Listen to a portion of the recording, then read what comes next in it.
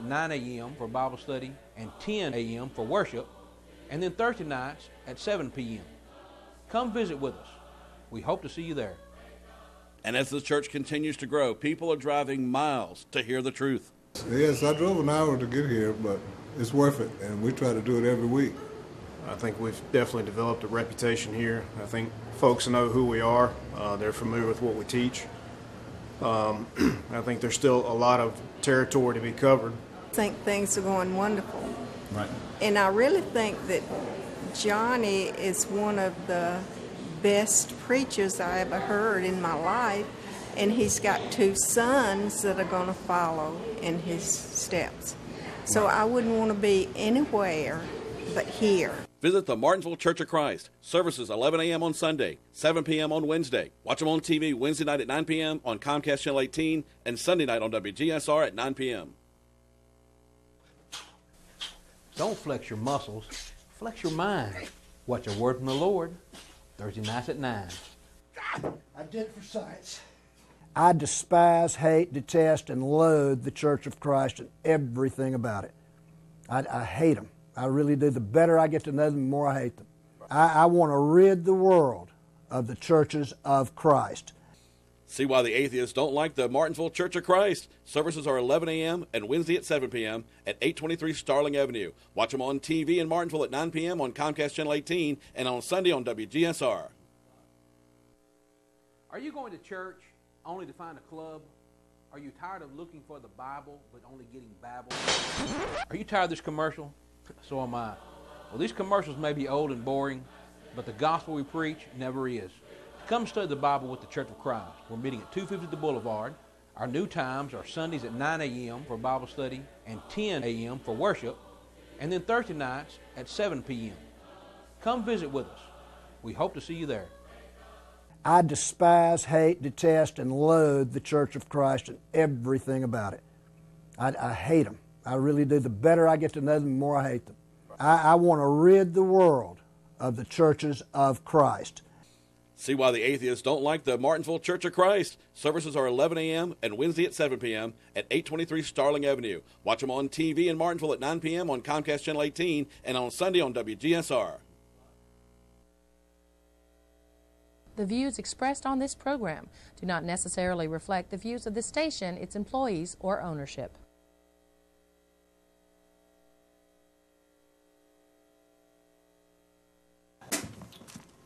Good evening, everyone. Welcome to A Word from the Lord. Jim's over here with you. We're glad you are with us tonight. We are going to, we're going to be giving you a lesson about how do you know which church is actually the true church. And I didn't realize my player's so big here. Our contact information, if I can get this down in front of us here. Well, I hate that. Is we meet at 250 Boulevard there in Eden, North Carolina. You're welcome to come by and visit with us. You can reach me at 276-340-2653. And we hope that you will do that very thing. We assemble on Thursday nights at 7 o'clock for Bible study and Sundays on the first day of the week at 9 o'clock for Bible study and 10 o'clock for worship. And we hope that you will come by and visit with us anytime you can. wordfromlord@gmail.com is how you can reach us. And if you're in the Martinsville area, I know Mark's put this contact information up, but some of you are just tuning in. 823 Starling Avenue is where you can meet with the brethren in Martinsville. 120 American Legion for the folks in Danville. And we hope that you will do that very thing. Also, WHIGTV.com is where you can watch What Does the Bible Say on Tuesday nights at 9 p.m. coming out of Rocky Mount, North Carolina. And so for those of you who are watching online, we hope that you will do that very thing. We have people calling from all over that are watching, that are tuned in on Facebook, and so we hope that you will certainly tune into these other broadcasts of the Bible that is being taught. And we look forward to hearing from you, and we appreciate the fact that you are watching and you're trying to pay attention to what is going on. Now, friends, one thing that like I said, we want to bring up before you, bring to your attention, is the idea that the Church of Christ is the only church that you read about in the Bible. A lot of people don't like to hear us when we say that, but I want you to realize that there is a way to find out if, in fact, the Church of Christ that we are preaching, that we're teaching, if, in fact, it is the church you read about in the Bible. Now, how are we going to do that? How are we going to do that? Well, when you say the Church of Christ, you talk about the one kind of church in the Bible, people will always say, well, you know, there's many churches, there's even many people, there's many different sects or different groups of people that will refer to themselves as the Church of Christ. The United Church of Christ is one of them. And people have called in even on this program and said, well, you know, your headquarters is in Texas or somewhere else. No, that must be some man-made organization you're talking about. The Church of Christ that you read about in the Bible, and the Church of Christ, of which I'm a member of, does not have an earthly headquarters. And you can know that it is not part of any particular group that you may find in the yellow pages or whatever by simply going to the Bible and finding out what that church looked like in the Bible, and you will see that we're practicing the same things. Now, but individuals get upset when they say this. For example, here is a booklet that Mr. Ernest Hopkins wrote and passed out, and we covered this a few weeks ago, maybe a month ago. And this is some of the things that he said. This is the first paragraph, and I want to cue in on this and listen again to what he says, and we're going to use that kind of a springboard, because he is not the only one that's ever said this. But listen to what he says. This is from Mr. Ernest Hopkins from Stewart, Virginia, and this is what he says. He says, denominational church is not in the Bible. He says, this is a statement made often by the Campbellites. Now listen to what he's saying. The Campbellites, who use this to convince their members that their group is the only church in the Bible. Then he says, the Campbellite churches of Christ today cannot trace their origin back to the first century. The doctrine and practice of these churches started by Alexander Campbell in the 18th century. These churches are not like the first churches of Christ that are in the Bible, but they have convinced their members that they are. Well, I wonder how we did that. How we convinced the members of the Church of Christ that they are identical to the church you read out in the Bible. Well, Mr. Hopkins, we've just gone back and we've demonstrated that they're identical. Something that you can't do. But then he says, none of the Church of Christ in America today are mentioned in the Bible.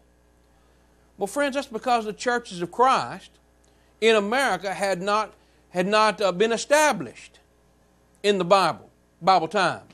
But you can find churches of Christ in the Bible, and they can be identical to the churches of Christ that are established today. But now Mr. Hopkins is not the only one that has made this claim that the Church of Christ was started in the 18th century by Alexander Campbell. Listen to what this man says. Now this is going to be a gentleman that we have used before. We have talked about some of the things that he's taught before. This is Mr. J.C. Richardson. Now Mr. J.C. Richardson, he's in the Apostolic Church. He's in the Apostolic Church, and this is what he says about the Churches of Christ. We're going to play this little tidbit about the church and show his misunderstanding about where the church began.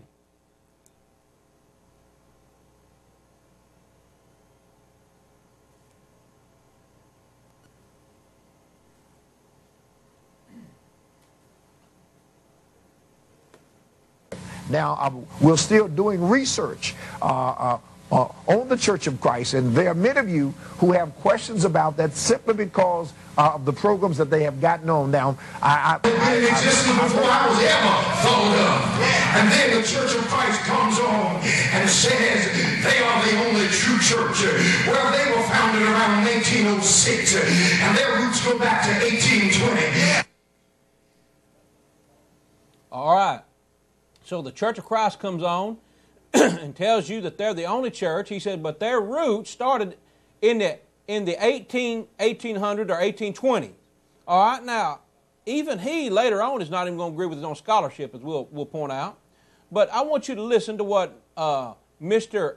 Richardson says, and then what Mr. Hopkins says. Both are saying that the Church of Christ that we preach started in the 18th century. Now, let's just see then what the Bible is going to have to say. We need to clarify how the church started and when it came into existence and how it then exists today. That's what we're going to do. Let's start with a principle that everybody should recognize.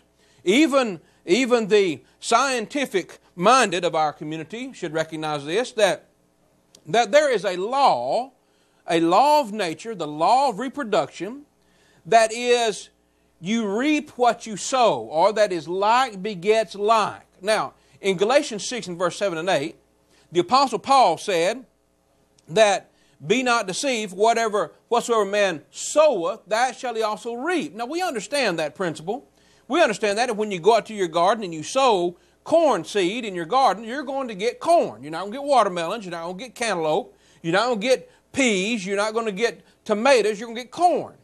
Because like begets like. There is a natural law that says like begets like, produces after its own kind.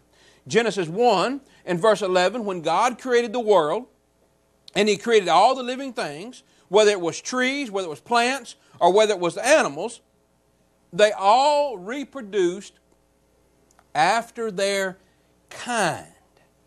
And so what you realize is there's two things there that are unchangeable. Those are two laws. Whatever you reap, you're going to sow, because whatever you sow is going to produce after its kind. If you plant an apple tree, here we have an apple tree. If you plant an apple seed, it's going to produce an apple tree that is then in turn going to produce apples. It's not going to produce peaches or pears or plums.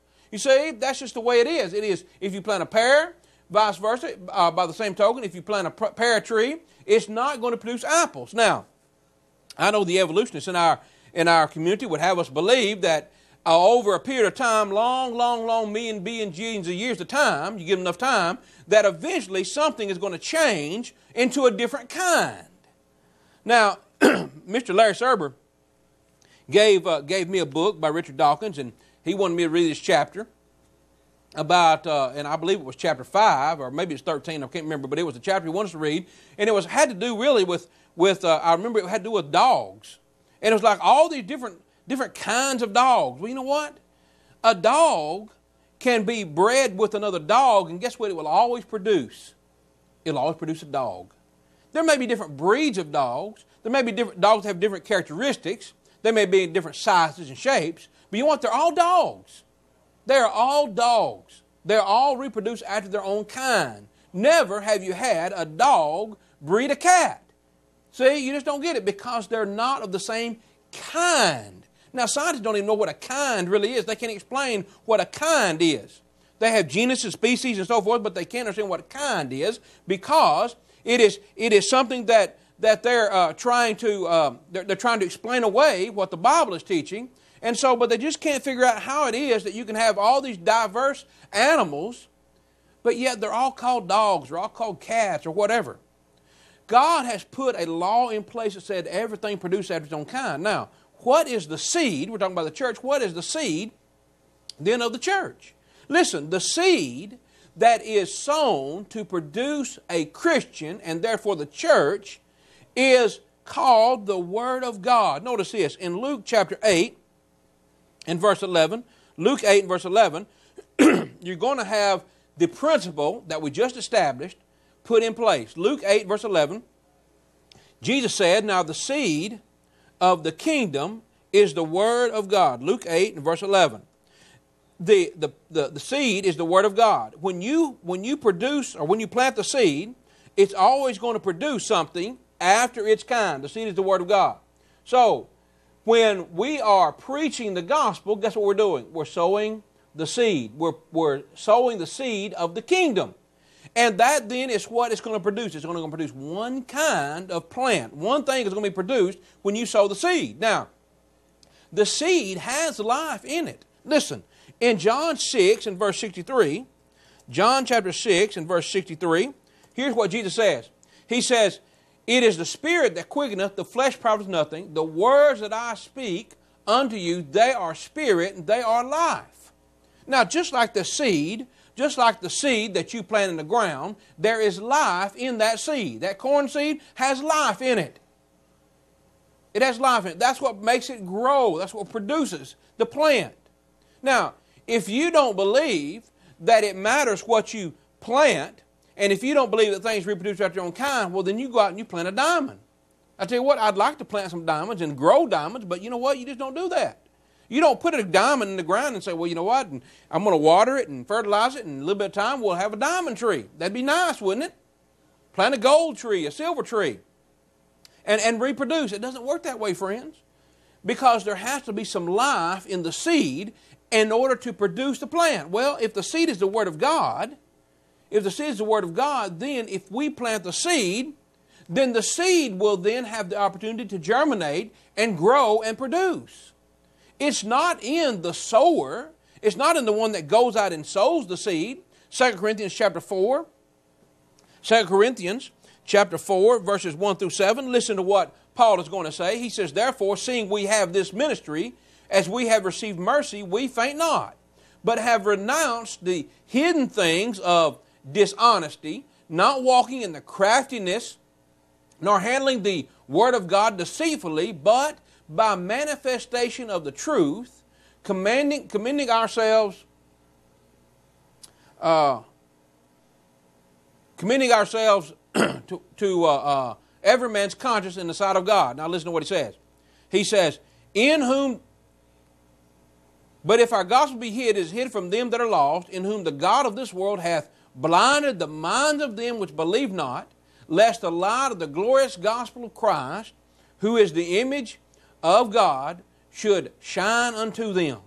And so the gospel is what's going to produce. The gospel is what has the power to change lives. The gospel has the power to produce something because it is the seed. It doesn't really have any matter about the sower. You know, the most wicked man can give someone a Bible, and that Bible is what's going to produce the change. Romans 1 verse 16, Paul said, I'm not ashamed of the gospel of Christ, for it is the power of God unto salvation to everyone that believeth, to the Jew first and also to the Greek. So the seed is what must be sown if you're going to make a change. Now, if the seed has to be sown, then that's where we come to play. Now, Mr. Hopkins is going to say, well, you can't sow the seed, you have to be called and so forth. He makes this long labored argument about you have to be called or you have to be sent. You can't preach unless you've been sent. But friends, if the seed has been sown in the heart, it's going to produce, and it's going to then in turn produce someone who wants to share the seed or spread the seed further. That's the whole idea of spreading the gospel. And so the seed then has to be sown. In John 6, verses 44 and 45, listen to what Jesus says about the seed and how it operates. John 6, verse 44 and 45, he says, no man can come unto me except the Father which hath sent me draw him, and I will raise him up in the last day. All right, well, how are we drawn? Notice it's always going to come back to the Word. The Word is going to play a part in getting people back to God. It is written in the prophets, and they all shall be taught of God. Every man, therefore, that hath heard and hath learned of the Father cometh unto me. And so the people who hear the Word, what are they doing? They are producing. They're having, the Word is actually producing something in their lives. Now, so what we have to realize then is we have to realize that the seed has to be kept in order to reproduce something. If you're going to plant a crop, friends, if you want to plant a crop and you don't want to buy seed every year, you know what you have to do? You have to keep some seed back. You have to keep some seed back in order to plant it the next year. All right? So that's really what we're talking about. Once the seed has been produced, then if it produces more and more, if it produces fruit, then that seed is always going to be there. Now notice this. In Galatians 1 verse 11 and 12, here is what Paul is going to say about the seed. Galatians 1 verse 11 and 12, he said, but I certify you, brethren, that the gospel which is preached of me is not after man. For I neither received it of man, neither was I taught it, but by the revelation of Jesus Christ. You know what the seed is today? The seed is the Word of God, and it has been revealed by Jesus Christ unto His inspired writers, and they then wrote it down, and now the seed is in written form. The seed is the Word, but the seed now is in written form. It is the Word of God, and it is what is going to make changes. How do we know this? We know this because the Bible tells us in Hebrews chapter 2, verse 3. Notice, Hebrews chapter 2 and verse 3. The writer says, how shall we escape if we neglect so great salvation, which at first began to be spoken by the Lord? What was spoken by the Lord? The words of salvation. Salvation comes through hearing the gospel, Romans 1:16. So, the gospel of salvation was preached, it was spoken by the Lord, and was confirmed unto us by them that heard Him. So the gospel was confirmed. It was confirmed. It was verified. How was it verified? In 1 Corinthians chapter 1, 1 Corinthians chapter 2, 1 Corinthians 2 and verse 4, Paul said, my speech and my preaching was not with enticing words of man's wisdom, but in demonstration of the Spirit and of power. So when the New Testament writers were receiving the Word of God, the seed of the Word of God, the seed of the kingdom, they were writing it down and they were demonstrating and verifying that indeed it was the Word of God, and they were doing so by the miracles by which they did. So, we have the seed now that now is in written form. And friends, that is why we say the church has always been existent, because it could exist in the seed form. The church that this seed produces will never be extinct. It will never be extinct, because the seed always has the ability to produce a Christian, and therefore Christians, and therefore the members of the church that Christ established. It's always been in seed form. That's why the devil doesn't want the seed to be sown. Notice, in Luke chapter 8, verse 11, now this is where we started, Luke chapter 8 and verse 11, Luke chapter 8 verse 11, now the parable is this, the seed is the Word of God.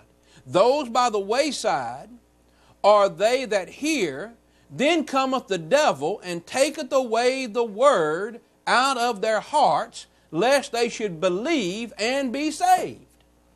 Now friends, why does the devil not want the Word to be preached? Because it has the ability to change lives. It has the ability to produce fruit. It has the ability to grow. So the devil wants to take the Word out, because the Word is the seed. And, you know, friends, if you've done any gardening at all, you know that if you plant some seed in the garden and the birds come and eat the seed, you're not going to have a garden, because the seed is gone. The seed has been taken away. There's nothing going to be produced. There's nothing going to be produced because there is no seed in the ground. If there's no seed in the heart, it's not going to produce a Christian. It's not going to produce a child of God. It's not going to produce a member of the church of Christ. Now, here's the problem that we have with guys like Mr. Hopkins and guys like Mr. J.C. Richardson.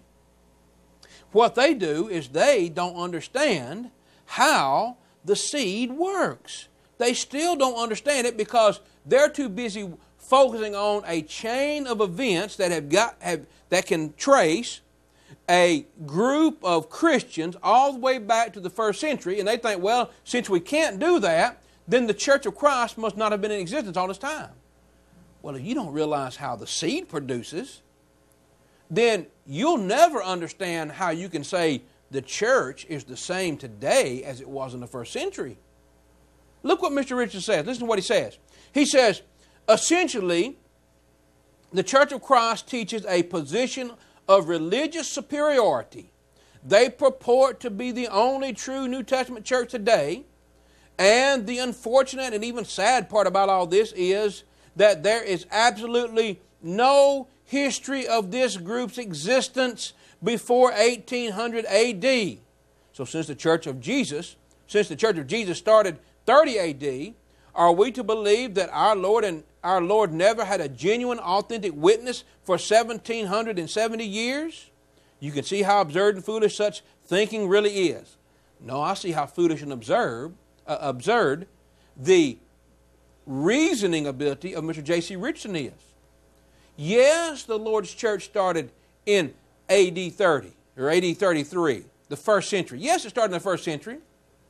But since the seed of the kingdom is the Word of God, Mr. Richardson, do you think that we hadn't had the Word of God for 1,700 years? Is that what you're saying? Do you believe that the Word of God has not been in existence for 1,700 years? Because if it has, then there has been a witness, if you will, of the church that Jesus established. It's right here in the seed. It's right here in the seed.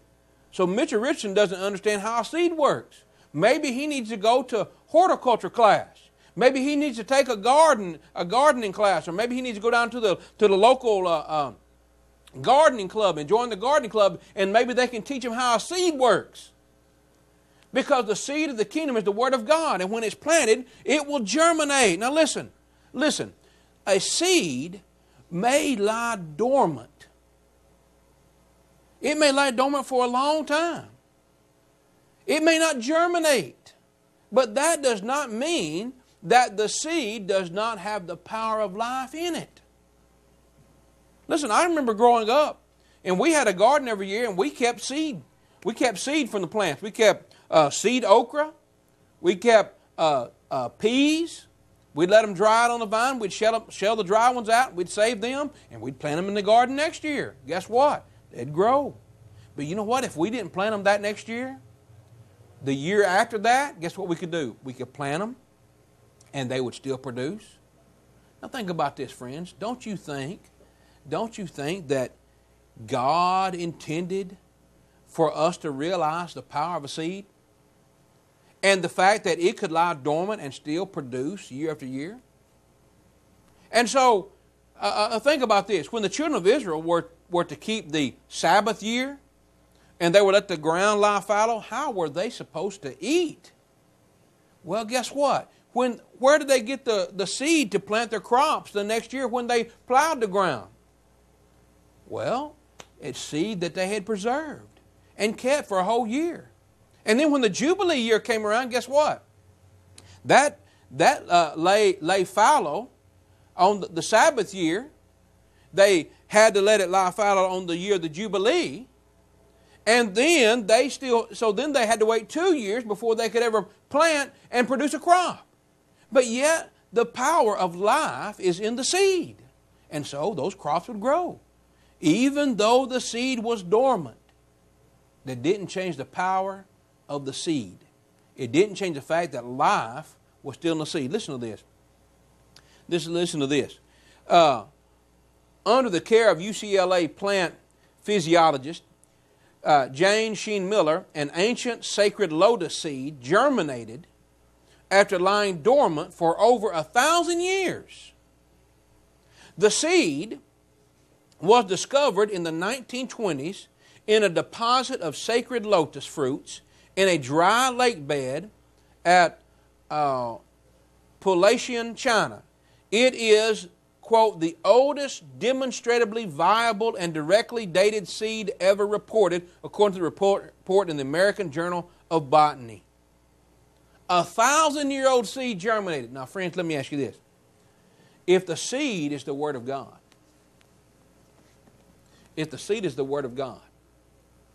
and the seed is laying on a shelf somewhere, in some dark room, forgotten, and let's just say for 1,000 years, no one has ever picked up the Bible.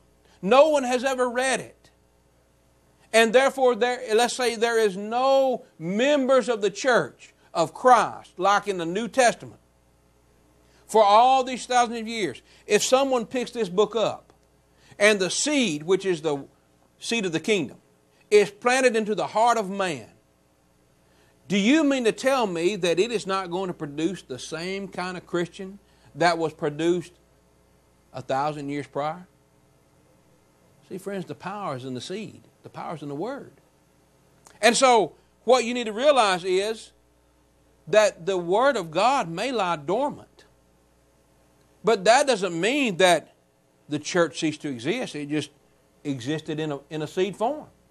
If you couldn't trace back a congregation of the Lord's people, if you could not find a church of Christ throughout history all the way back to the first century, that does not change the fact that the seed that produced that church in the first century, it doesn't change the fact that that seed that produced the church in the first century could still produce that same church 1,000 or 2,000 years later, if the seed is indeed the Word of God. See, what Mr. Richardson and Mr. Hopkins don't realize is they don't realize how a seed works. And they don't realize the power of God's Word in seed form. So, what you need to stop and think about, friends, is just because you may not be able to find something in history that shows the church, and I believe that you can trace churches of Christ back way further than Alexander Campbell or Thomas Campbell, his father, even. But friends, for the sake of what we're dealing with tonight, just consider the fact that if the seed germinates, it's only going to produce after its kind.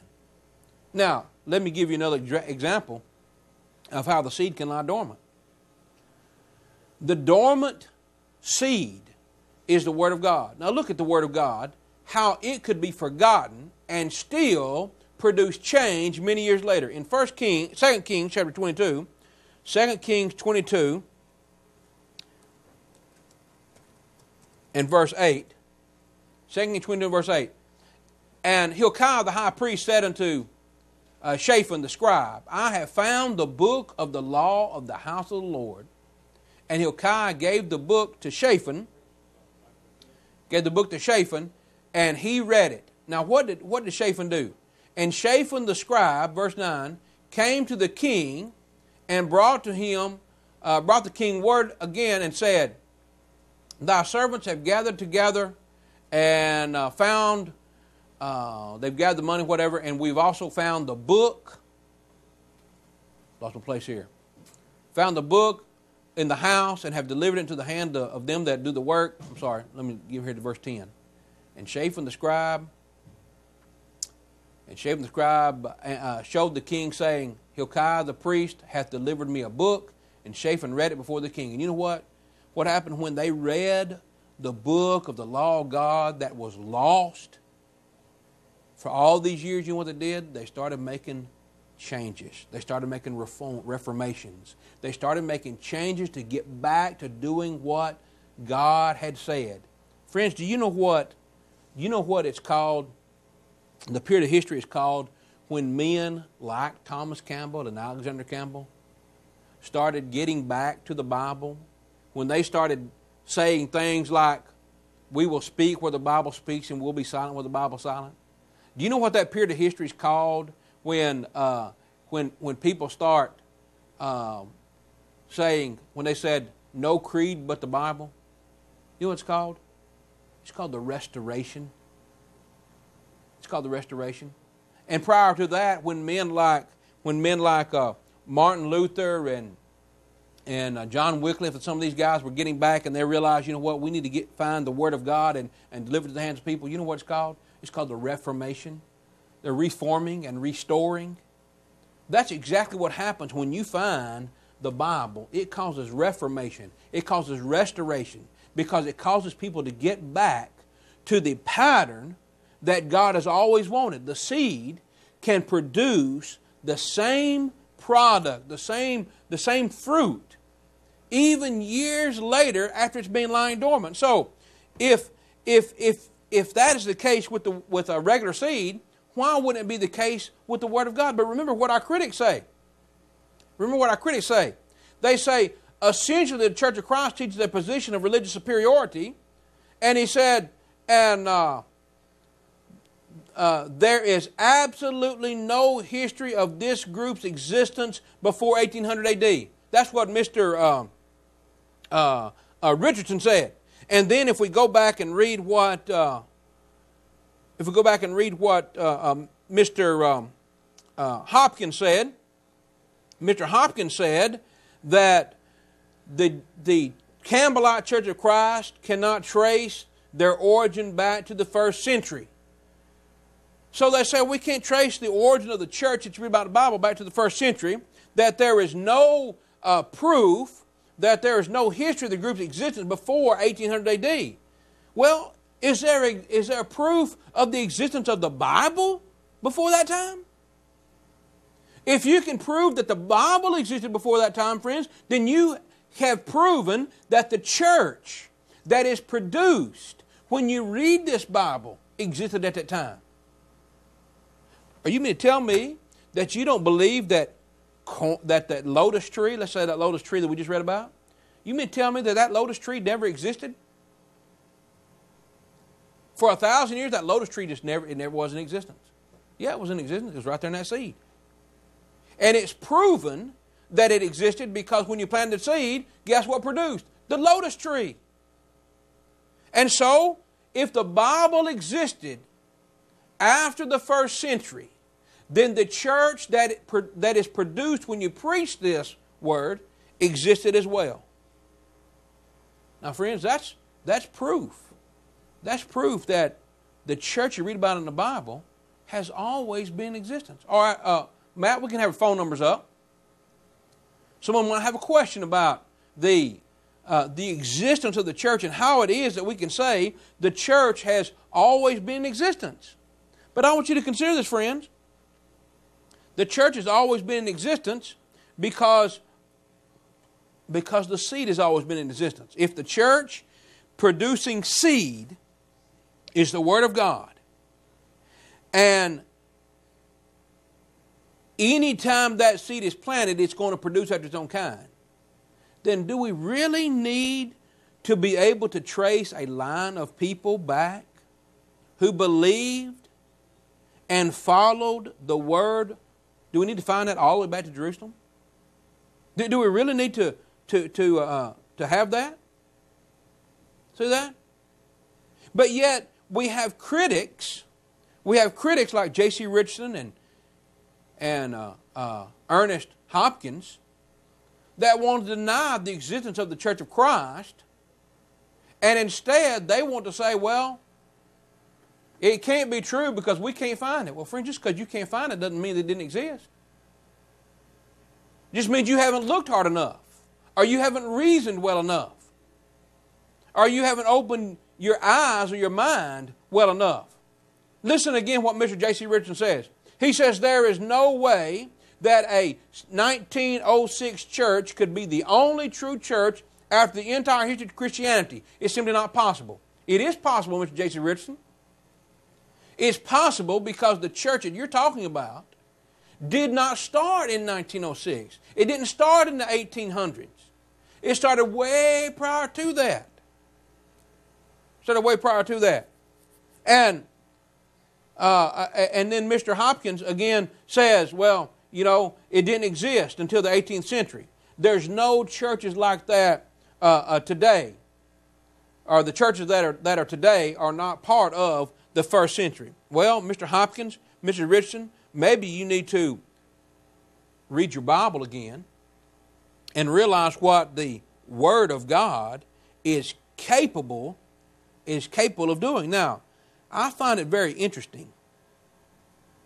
That people want to say, they want to deny that the Church of Christ, that we're members of, that we preach, that the Bible talks about, they want to say, well, that's not the same.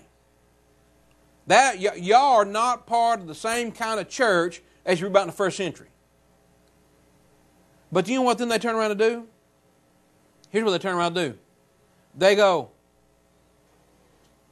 the true church is the church we're in. Now listen to this. Listen to it. Listen to what J.C. Richardson says. Let's see here. This is J.C. Richardson. And he's going to tell us that the apostolic church is the only church.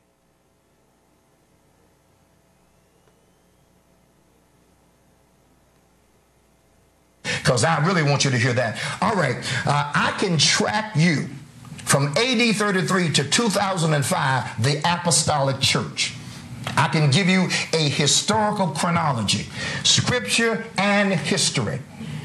We didn't just pop up. When he quoted, the reason I don't want him to have a copy of my tape, because he quotes stuff out of context. He played a tape of mine when I talked about the contemporary Black Apostolic Church 1900 to the present. That's not the Apostolic Church in its entirety. I was just talking about the contemporary. He didn't say that. He also played another one of my tapes when I talked about the African American religious experience, and I said I hadn't done my research on the Church of Christ. I got my research done now. All right? All right. So AD 33, the Apostolic Pentecostal Church started.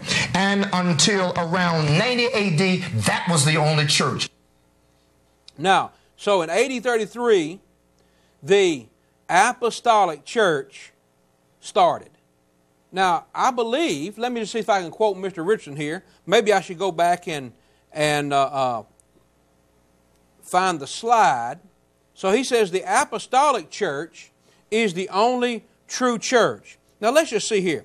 Wasn't it Mr. Richardson that said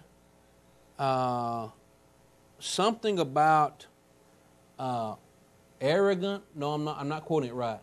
Let me get over here. Let me find his quote. What did he say about that? He said when we say that the church we're in is the only church, the Church of Christ teach a position of religious superiority.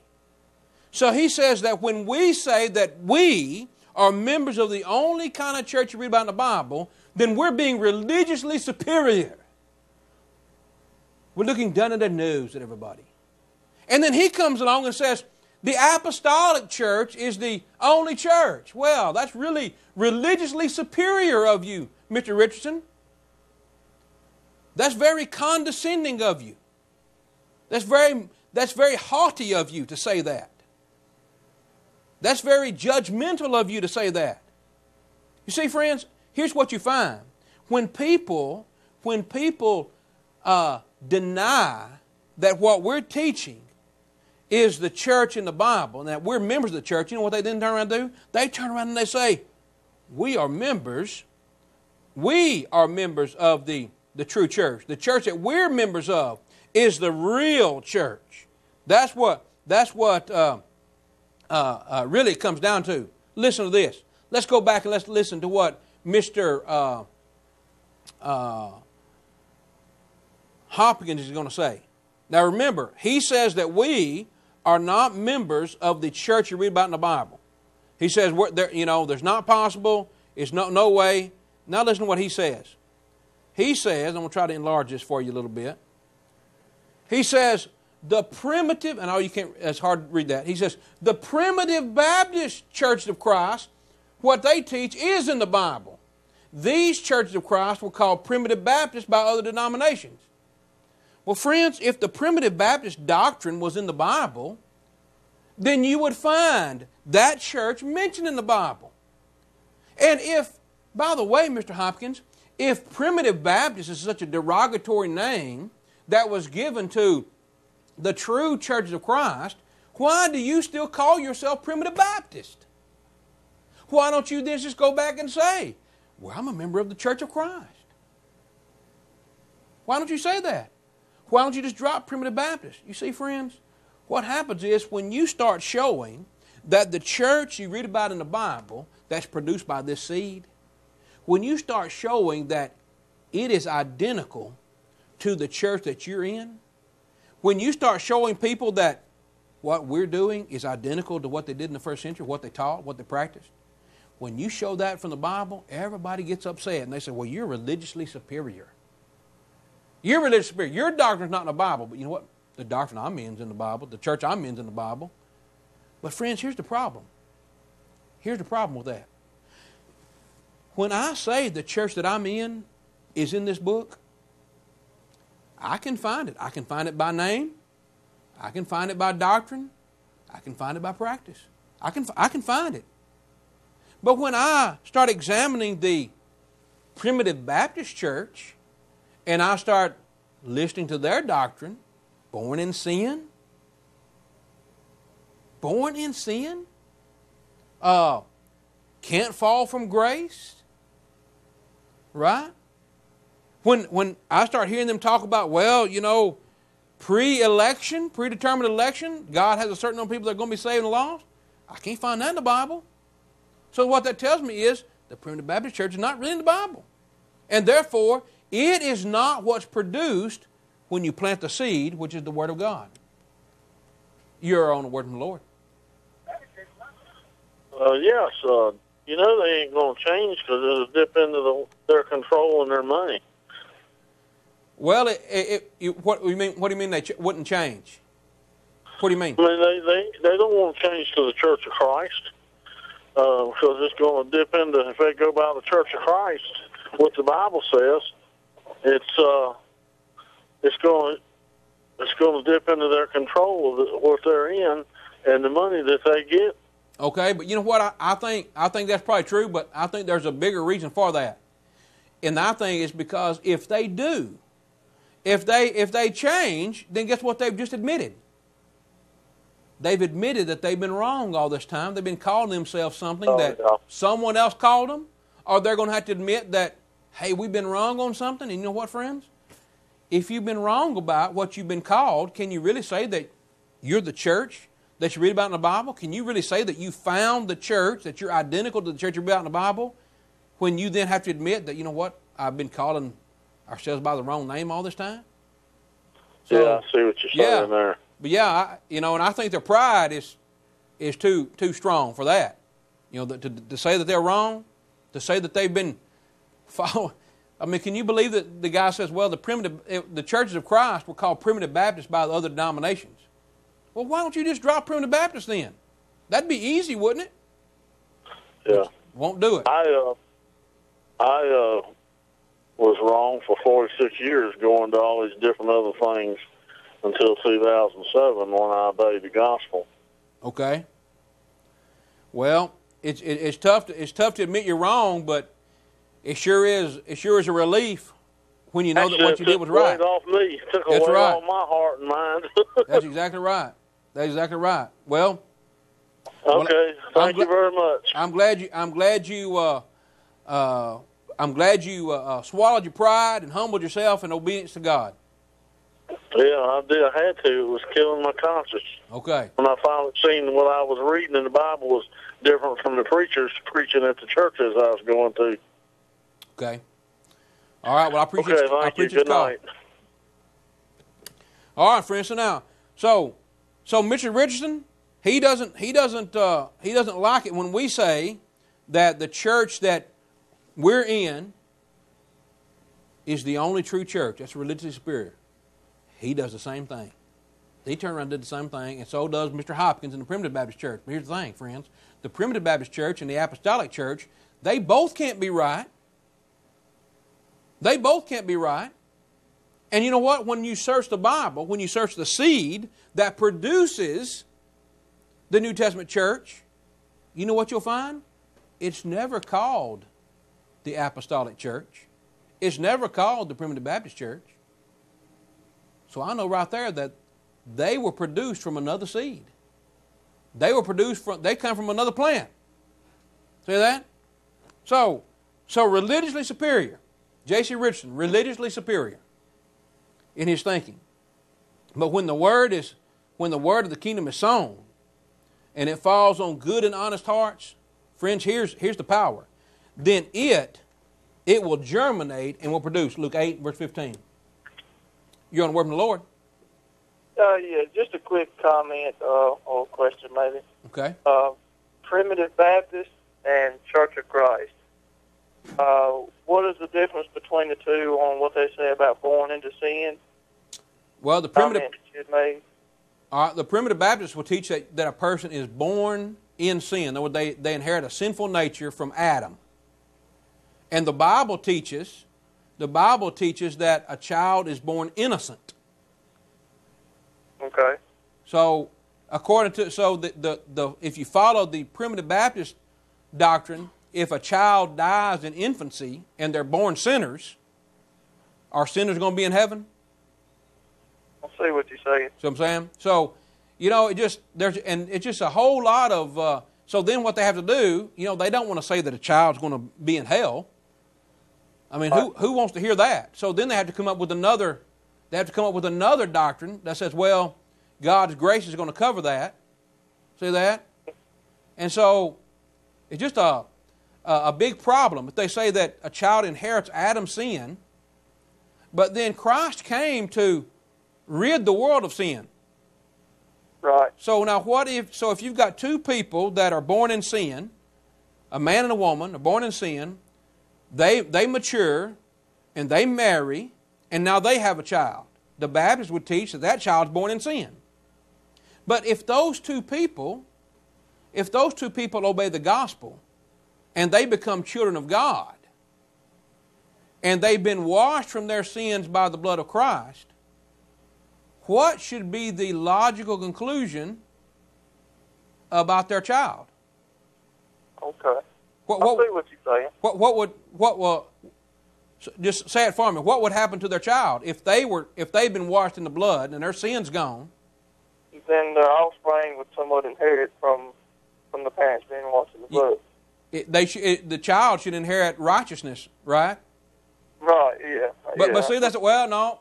You know, they still get Adam's sin. So what the primitive Baptists are actually saying is that the curse is stronger than the cure. Christ came to wash the world, to get rid the world of sin, but primitive Baptist says, well, it just wasn't enough, wasn't strong enough, you know.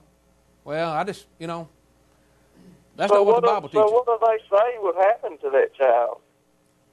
Well, they'll say that you know, God's grace is going to save them. I don't know exactly how they would say it, but they wouldn't condemn that child to hell. But at the same time, they would turn around and say that God has only selected a certain number of people to be saved, and that number won't change. They believe in a predetermined elect number. So, for all they know, that child that died was going to hell. Yeah. So, that's what I'm saying. When you start teaching a false doctrine, then you have to make up another doctrine to cover that doctrine. It's just like a lie, really. You know, what's the saying about a lie? When you tell a lie, you tell another one to cover it. Right. Well, that's the same way with false doctrine. You know, it's a lie, so you have to tell another lie to cover it. So, but that's how I know that the Primitive Baptist Church is not identical to the church that you read about in the Bible. Right. So, okay. That help? All right. Well, I'll let you go on. You may have another call. All right. I just want to ask it and see what. All right. I appreciate your call. Good call. Thanks. All right. There you go, friends. It's just, you know, a little reasoning together goes a long way. Now, so the seed is of the kingdom, is the word, and when it is planted, guess what? It produces Christians who become members of the church of Christ. It's just that simple. Now, I want to get this in before we go off the air, and I'm running close to time. I think about what? About 6 minutes? So here we go. In Luke 18, verse 15, the seed that's planted in the honest good heart brings forth fruit. Now, friends, in the first century, in Acts chapter 2, the seed of the word was sown into the hearts of men, and the church of Christ was produced. The Bible says in Acts 2, in verse 38, they said, Men and brethren, what shall we do? Men and brethren, what shall we do? And Peter tells them, Repent and be baptized, everyone in the name of Jesus Christ, for the remission of sins. You shall receive the gift of the Holy Ghost. Now watch this. How are they going to get rid of their sins? Repent and be baptized for the remission of sins. Now, notice, in verse 40, many other words did he testify and exhort, saying, Save yourselves from this untoward generation. Then they that gladly received his word were baptized. And the same day there were added to them about 3,000 souls. Well, to what were they added? Where were the saved that had obeyed the gospel? Where were they placed? Acts 2, verse 47, the Bible says, Praising God and having favor with all the people, and the Lord added to the church daily such as should be saved. They were placed in the church. Now, what church was that? It wasn't the Primitive Baptist Church. It wasn't the Apostolic Church. It was the church that Christ built. Now, Mr. Richardson said it right, the church of Jesus. Now, why does he then turn around and call it the apostolic church? See that?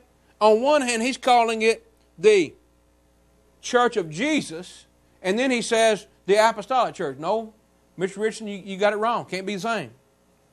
It's not the apostolic church that you read about in the Bible. It's the church of Christ. The church of Christ. Now, friends, let me show you this. Here's another quote from Mr. Richardson. Here's another quote from Mr. Richardson. And he says, let me get over here.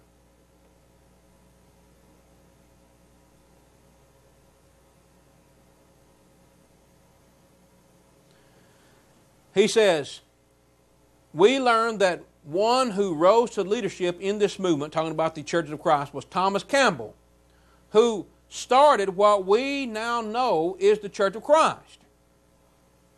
Now, Mr. Hopkins said it was started by Alexander Campbell, which is Thomas's son. Well, which was it? Was it Alexander or was it Thomas?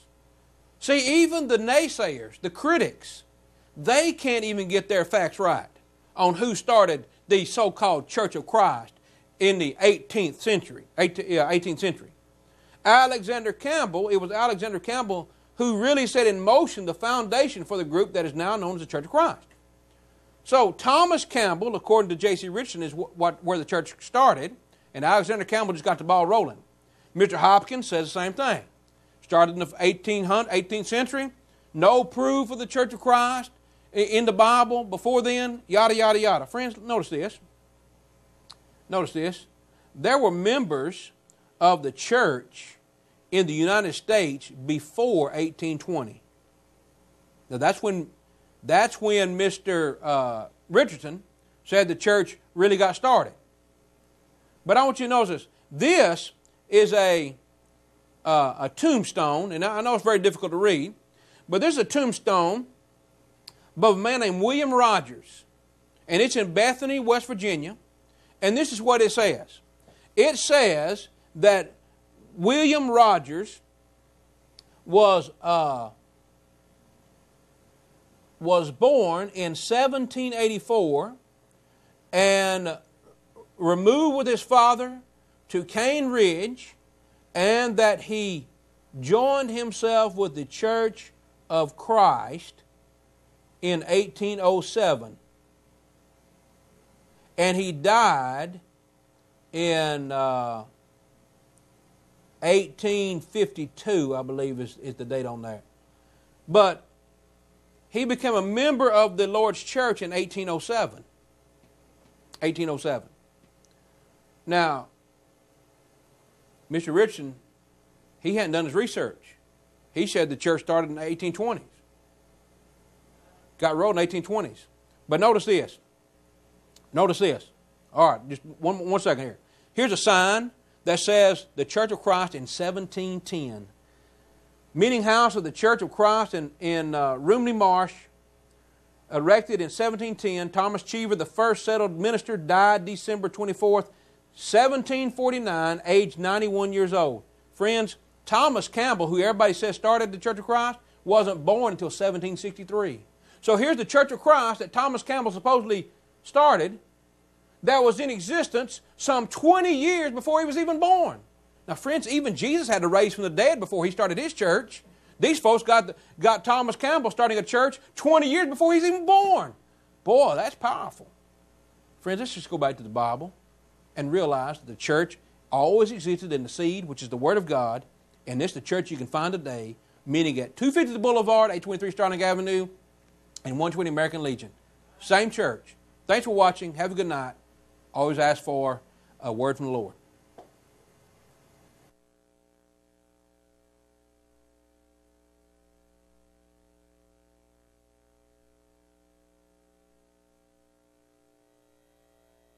The views expressed on this program do not necessarily reflect the views of the station, its employees, or ownership.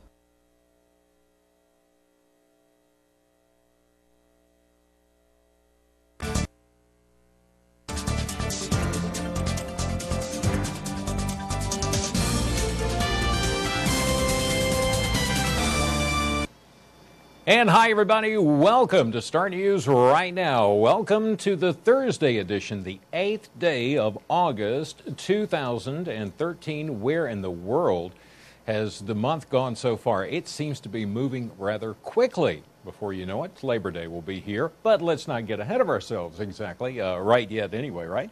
84 degrees, that's what we have at our studios in downtown Reidsville, North Carolina, under mostly clear skies at this point. It's been cloudy in the earlier part of the day, but things definitely improving over the last little bit. We've got to look at the forecast coming up in just a moment with Matt Smith, and fingers crossed the weekend is going to look a lot better than the last few days. But right now, let's go ahead and take a look at what's happening across the area, and I'll tell you more about what's coming up in this hour on Star News. The Rockingham County Fire Marshal's Office has an investigation underway. That was after an early morning fire at a house on the northern side of the city, and according to the Fire Marshal's Office, the fire was intentionally set, and they do have a possible suspect description.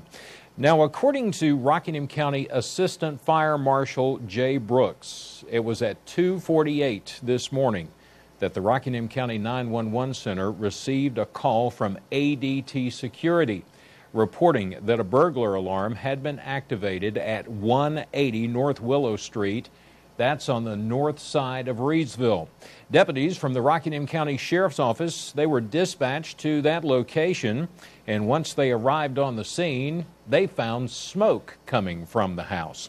Now, the county's 911 center dispatched the Yanceyville Road Fire Department, and they received mutual aid assistance from the Oregon Hill Fire Department and the Williamsburg Fire Department. Now, according to Assistant Fire Marshal Brooks, the fire was quickly brought under control, although the house sustained moderate fire damage to the interior. Personnel from the Rockingham County Fire Marshal's Office responded to the scene of the blaze, along with the fire-trained canine by the name of Phoenix. Now, the dog made several alerts on the interior portion of the home, and that's where samples were taken for analysis. According to Brooks, those samples will be submitted to the North Carolina State Bureau of Investigation Laboratory. On the exterior of the home on Willow Street, obscenities had been spray painted across the rear wall.